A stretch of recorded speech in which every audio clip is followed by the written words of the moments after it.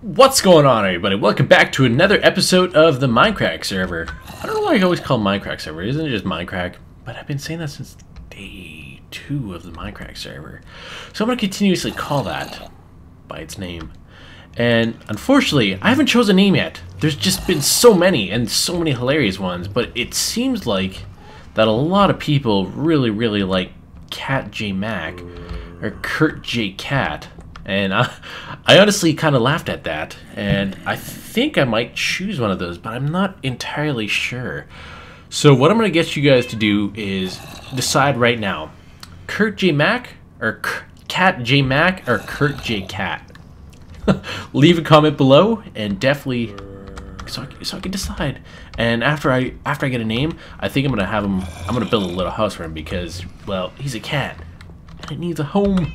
So I think I'm going to build him a little tiny home, and I'm going to give him like a little dish and everything, and he's going to be treated very well. Aren't you, little XJX something?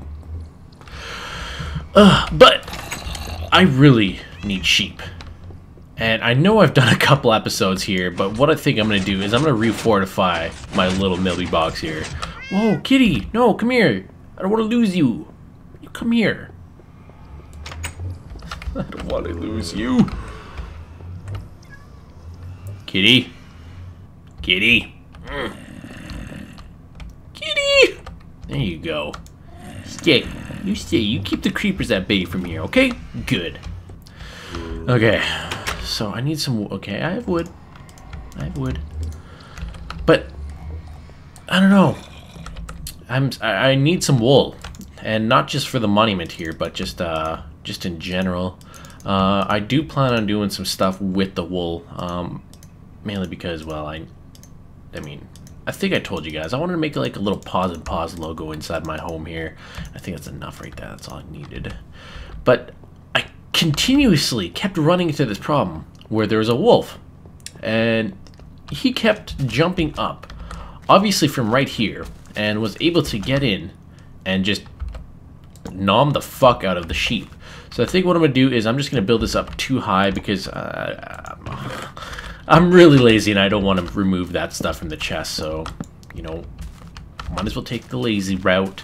And hopefully this will keep everything at bay here because, well, I don't really want to deal with having to go get sheep every fucking time. Or every other week, you know. So, oh my god, that's not how you do it. But I don't know. Today, I almost skipped out recording, and I just wasn't feeling in the mood for it. But you know, I typically talk with like Good, Beef, and Badge on a daily basis, and you know, lately we've been sharing a lot of music, and I know Beef said his type of favorite, or his song, it was a Deftone song. I forget the name, but I'm not a big fan, and it's nothing against Beef. It's just that's not my type of music. But you know, I had a really awful sleep. I'm one of the people who, I don't know. I've mentioned this in the Black Desert before. I suffer from oh my god, like anxiety disorder. That, and you know, I don't know. I just get go. Maybe does that do it? There you go. I don't have to continuously jump. But yeah, I have wow, that is not where I wanted that. I what is it called? I forget the exact name. Okay, what I'm gonna do is I'm gonna take this down. Oh god, one second, I gotta remember what this is called. Wow, I blanked out, and it's because I'm tired, and which kind of goes into this. Okay, that's where the fence gate is. Good. I sometimes, not all the time. I typically get like you know, I get anxiety attacks, and I also get panic attacks as well every once in a while. And sometimes when I don't get enough sleep, I always feel anxious like the entire day for no apparent reason. Like for some odd reason today I thought I was gonna get fired at work, and there's no rational thought behind it. But you know, just as soon as I don't know, for people who have like the same it's not really like a disability or anything, but you know, like the people who have the same kind of thought process, and you know, who do suffer from like panic attacks and anxiety attacks, and that can easily relate. And I don't know, whenever I get those type of feelings, I always focus on the negative things. Oh look, there's a sheep right there, but I need two. But I'll come. There you go. You come with me, little Milby. But I don't know. I've learned to deal with them. Like typically for people who don't know what they are, basically, I'll explain what happens to me. Other people typically might have different symptoms, but for like a typical panic attack, for me, oh, I don't want you. Okay, you come with me. For me, I typically I don't know, I instantly start thinking I'm gonna not like die, but I feel like, you know, there's just like impending doom is what it's described as, you know, and you can't get that thought process out. I start shaking and I get a bit sweaty and all that, and you know, it takes about sometimes 15-20 minutes before that feeling passes, and I start feeling a bit more normal. But that's gonna be rough. I shouldn't have came out here during the night, but you know, I've learned to deal with it. I do a couple techniques where I basically like tense up my entire body, and my girlfriend actually is the one who helped me with this, because I guess she used to suffer from them as when she's in school as well. I didn't get them until I was like 17, and I thought something was like seriously wrong with me at first, because I didn't know what the hell was going on. Because I mean, when you first experience it, you're not entirely sure what the heck is happening, and I thought I was like suffering from like extreme depression. Oh my god. Of course, as soon as I say depression, it starts raining. But you know, it's hard to explain exactly how you feel. But like I said, if you know, typically people who do know what it's like can easily relate to it. But just impending doom is basically what goes in my mind. You know, I always think that I'm gonna die, or you know, something tragic's gonna happen to someone I love. Oh my god. But you know, for some reason today, I guess I kept waking up in the middle of the night, and you know, I always thought someone was in my house even though our door was locked. And I guess it was just me being like really tired. And so, you know, all day I just been like feeling a little bit anxious, and I'm, you know, it's hard to pass that feeling after you have it. But you know, we were starting to talk about music and everything, and oh, my cat just scared me in my room. Little Ned. Don't you dare drink that. No. Yeah. But oh snap. We were talking about music, and really stupid AI. I mean, smart AI, but stupid. There you go. I guess they just don't take fall damage now.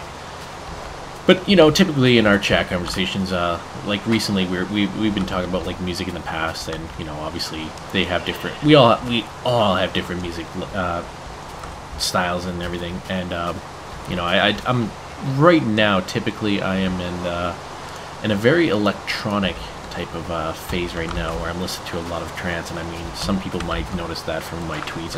I do typically like a song of the week, and lately they've been like all trance and all that. But today, I forget what song Baj posted, but it really reminded me of. It went through like System of a Down, and you know, I was talking to him on how they broke up, and the backup singer, I forget his name. They all have kind of weird names, except for Surge. That's a badass name. But you know, he went on Scars on Broadway and did his solo album. But they actually came back and did a little reunion tour. And I talked about this, and me going to Edmonton and actually catching them live, which was like, you know, one of the things on my bucket list that I thought I'd never be able to do, because they were on hiatus for a bit. But they're apparently back.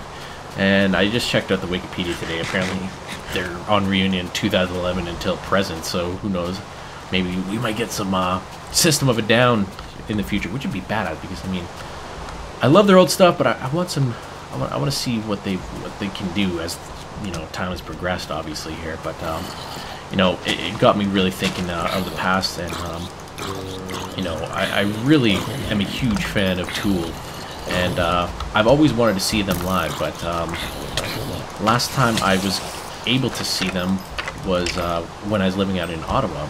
Or actually, no, it was here, but, you know, I'll come back to that. But last time it wasn't out in Ottawa, it was actually out in Montreal. But my friend, unfortunately, wasn't able to get any time off, and, you know, I wasn't going to go to Montreal all by myself just to go see Tool. I mean, I love the band, but I don't know, just seeing them alone is just a bit weird. But you know, that's the same thing what happened in Winnipeg. Apparently, they came to Winnipeg, and I really wanted to see them, but no one, like, at the time, I really didn't know anyone, so I didn't want to go alone. And my brother, he likes them, but he was out doing a little summer job, so he wasn't able to get the time off to come and actually enjoy it with me. And you know, some people might know Maynard. He did like a little, not like a solo album, but he did a little different album, A Perfect Circle, that some of you guys might know. And they are my all-time favorite band, and that got me looking into old songs. And you know, for some people, there's like, I'll just bring the pick, whatever. For me, I don't know what it is about this song, but I'm pretty sure so you guys can relate, and I'm gonna talk a bit about more of that in just a little bit here. But it's one of those songs that really just, no matter what feeling I am, like if I'm like feeling down or, you know, anything like that, I can just listen to the song and I'll just be fine again. And I don't know what it is about it. It's very mellow, so it might not be your type of style, but it's my all-time. And I told Bash this, and, you know, it's not his type of music, he says, but, you know, I give him props for listening to it. So you guys might know it. It's oh no. Uh-oh, phone call, 1 second. Sorry about that. The song I'm referring to actually is The Noose, and I really don't know what it is about the, like, I don't know, it's all how you interpret, like, you know, I mean, obviously they have their own way of interpreting it. They obviously wrote for a specific reason, but I mean, like, you know, people interpret it differently, but it's just, it's so beautifully well done. Like, I love Maynard's voice, and just with the music, man, it's just one of those, even though it's really, really mellow, and, you know, just to some people it might even be depressing just because of the lyrics, but it's just one of those types of songs that no matter, like today, for instance, I started listening to that, and that's why I'm recording this, because I kind of got, it put me in a good mood and kind of inspired me to talk about it. But yeah, there's I'll definitely post the link down below, and I know Beef did this, so I'm kind of stealing his idea here, but I definitely felt like I needed to talk about it, and I guess I can go back and talk about movies as well, and that got me thinking about movies as well. And it's a bit redundant, I said it twice there, but one of the movies that that puts me in the exact same mood as like the song, where, you know, no matter what mood you're in, you know, sad, depressed, or anything, it's just one of those movies that just lifts your spirits and mood, you know. And it's Garden State for me. And some of you guys might not know it. It's not really an indie film or anything, but it's really not well known. But it does have Zach Braff and Natalie Portman, and I love Natalie Portman. Like, she's my favorite actress. She, no matter what except for Star Wars, I guess for some people, is amazing. And I don't know. It's definitely a gushy film. It's like it's a quote unquote chick flick, but I don't give a fuck. It's awesome, and just the love story and how a guy is all depressed, and, you know, he decides to go off his meds and, you know, experience life for once without being numb and everything. And I don't know, if you guys haven't checked it out, I definitely highly suggest it. I think it came out in 2005, but the soundtrack in that as well is just it's amazing. Oh my god! No! Sheepy, sheepy, sheepy, sheepy! Come here! There we go. Come here. But yeah, that's I don't know, if you guys haven't checked it out, I would highly suggest that. It's another Zach Braff film, is The Last Kiss. That's a really depressing movie though, but I really enjoy it. It doesn't put me in the same mood. It's more of a sad mood type of film, but you know, I don't typically like to watch films that get me in that mood, but For some reason, it's another love story. I'm not the macho man that you guys might think I am. I'm just a regular old dude who loves, no matter what movie it is. If it puts me in a good mood, I don't care if it's quote unquote a chick flick or anything like that, man. I don't identify any movies like that or anything. So, you know, if you guys, or with girls out there, I guess I could say, but mostly guys, if you guys have the same kind of thought process as me, definitely go check out those two movies, and definitely check out the song below. And you know, aside from naming my cat today, I want you guys to let me know what type of movies, or you know, movies or songs that you guys listen to that you know, put you guys in a good mood no matter what. Because I don't know, it's always cool to see what type of music put people in good mood. And you know, back when I was in high school, like not like grade 12 or like 11 or 12, but like was in 9 and 10. I was like really angsty. Oh my god, I love that nose. It's starting to really come together there. Oh, but I used to listen to like a lot of Marilyn Manson, and I guess that used to put me in the mood, but I don't really listen to them anymore. I mean, I still like the music, but it's just, you know, I'm past that teen angst. But I know this is a really short one. I just felt that I needed to get some sheep in there. I guess I could make them breed too, I guess, right? And I guess twice was in there, but I don't know. I'm really curious as to what you guys have to say. You know, does any movie or film put you guys in that type of mood when you're feeling bad or down or anything like that? Make them lovey sheep. Oh my god, it's so cute. Ah! Little Milby. Ah! But let's hope this friggin' wolf doesn't. No wolves come back. Speaking of wolves, I think we better come have some thought. You know what? We need some flowers over here. Seeing as we're talking about all being depressed, I'm not like depressed or anything. I just need to hopefully get a full night's sleep, because for some reason lack of sleep always puts me in that type of mood. And you know, typically I don't like to record, but like I said, just thinking about those movies and that song I listened to earlier on today definitely, you know, just revived me. It just put me in a good mood again. So I want you guys to check it out and let me know what you guys think about that as well. But I was hoping there'd be some red flowers around here, but apparently not. Well, that's unfortunate. I mean, I don't really want to go running around for red flowers right now. I mean, it's vintage beef. I love the guy, but you know, if I don't see any red flowers come around, I don't think I'm gonna try too hard. Oh, you know what? I might have one in my chest down below, in the floral chest. Is what I call it. Oh yeah, I forgot to tell you guys. I took down the ladder. It was just, I kind of miss it because sometimes I get a little bit lost. But yeah, I took it down. It was you know, I got my perspective there, so that's what I wanted to do. Red flower, red flower, red flower, red flower, red flower. Give me red flower. Come on, man, come on. Oh man, I guess not. We'll place one right here, and we'll go check my floral chest down there, and hopefully I'll be lucky and have one down there. But I'll get my hopes up, because red flowers for some other reason seem to just be rare. Speaking of flowers, I have the mobile version of Minecraft on my iPhone, and they have blue flowers on there. What the hell? Why don't we have blue flowers? That'd be. It was like it's like not like dark blue, but it's like a very nice light blue, and it'd be nice to have some more flowers. I don't know. Kind of lame, I guess, but I just thought there was a cool addition to the iPhone edition. But we'll leave it off by saying just having a silent moment for vintage beef the dog.